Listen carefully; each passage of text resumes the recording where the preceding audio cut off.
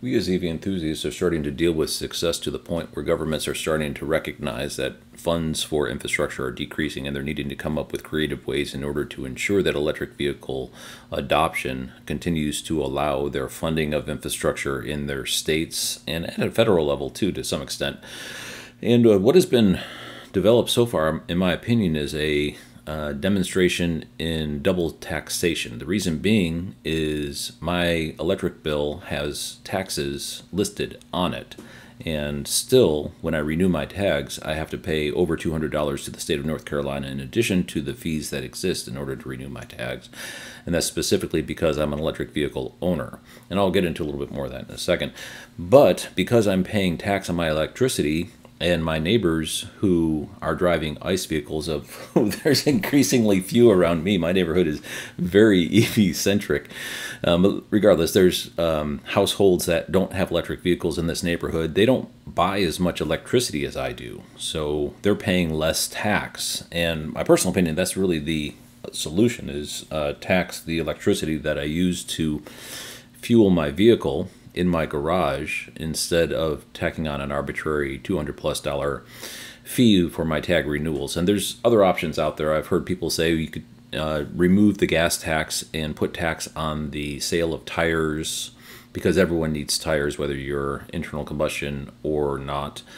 There's been some other creative. So right now, as EV enthusiasts, we're being subject to experimentation on how to refund infrastructure accounts for states that are very wide varying. And one of the arguments typically thrown out there, and I was going through my morning email and came up with this Clean Technica article, is that because we're driving electric vehicles that are heavier, we damage the roads more and should be required to replenish the infrastructure funds at a greater degree. And this article does a very good job of disputing that. Now, Clean Technica, obviously with a name like Clean Technica, they're going to be prejudiced towards technologies that are pro-environmental. So there is a little bit of slant in the reporting, but I still find a lot of value in the reporting because by and large it's data-based.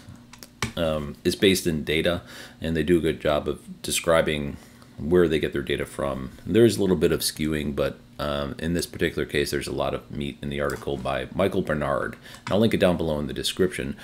And just to summarize, it's the medium-duty, heavy-duty vehicles that do road damage. The distinction between light vehicles that are ICE and light vehicles that are BEV is almost indistinguishable.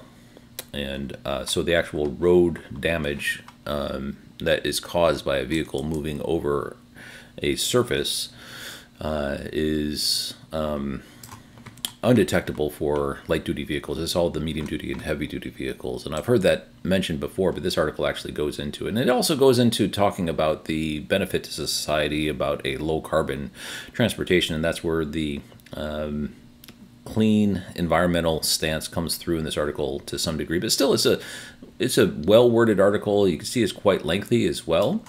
Talking about the braking, there's good discussion in the comment section down below as well. But really what I'm trying to get at here is we as EV enthusiasts who are driving electric vehicles are being subject to a rather wide variety of solutions in order to ensure that infrastructure is able to be funded in our given states. And because we're now officially taking a portion of the overall market and we're not buying gas, it's a problem that needs to be dealt with. So what that solution may turn out to be, I don't know. And while I was going through this, I remember paying my tags just recently for my Chevrolet Equinox EV, and I saw the monetary value on there. I thought it was $250, and so I checked Google, and apparently it's $214.50 for a full BEV in the state of North Carolina.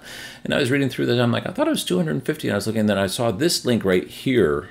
So apparently the Alternative Fuels Data Center database has, and it brought me to this link in the state of North Carolina, you can see the regulations, has every state's regulations, both incentives in order to purchase electric vehicles and also the tag or the means of recovering funds for the infrastructure in any given state. So for your given state, I'll put this link down below in the description as well. You can click and see what's available. You could also download it and see what it is for the entire country, which is kind of interesting.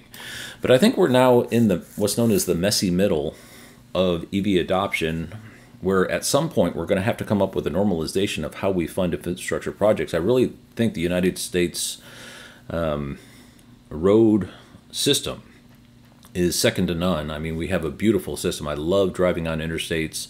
I love going for drives. In fact, me and my wife just went for a drive in her Cadillac yesterday, and it was enjoyable. I mean, we have very nice road surfaces, and they need to be funded equitably, so I don't mind paying my share. And it's fair to say that because I'm not buying gasoline, I'm not contributing. In the state of North Carolina, I am, because I'm dinged $212.50 per tag renewal, and I've got 2 electric vehicles, so that's to the tune of $500 a year that I'm contributing to infrastructure in the state of North Carolina for the use of my 2 electric vehicles.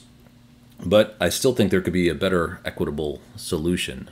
And what that may end up being, I don't know. My personal opinion is, because I am paying more for my electricity because I'm consuming more, and there are taxes on my electricity, that is a easy, equitable way in order to distribute the gas tax to electric vehicle owners, is that there would be some measure. And I already know in my electric bill here, I use Duke Energy. There's a call out for electric vehicle charging on the bill. So they're able to see it because of the signature of the usage. They're able to say, okay, well, that's an electric vehicle that's charging. And you would think, because they have that technology in place, they would just be able to take that line item and tack on the gas tax to it, an equivalent amount of a gallon of gas for a kilowatt hour of electricity, whatever that calculation may or may not be, and assign it to that. And if that was done across the entire country, I think that would be an equitable solution, because it's not only a arbitrary single amount, it's also consumption based, which makes more sense to me. Also, the tire tax also makes more sense. So I don't really have a solution here. I do think that, and I'm not trying to soapbox, but we as EV enthusiasts have to recognize that we're living in an environment where there's experimentation on how to recoup, because we're dealing with the success of the adoption of electric vehicles, and that's only going to continue as time goes on. So just be cognizant of what's going on in your area, and vocalize if possible. I don't really engage too much in politics, and I just pay my taxes.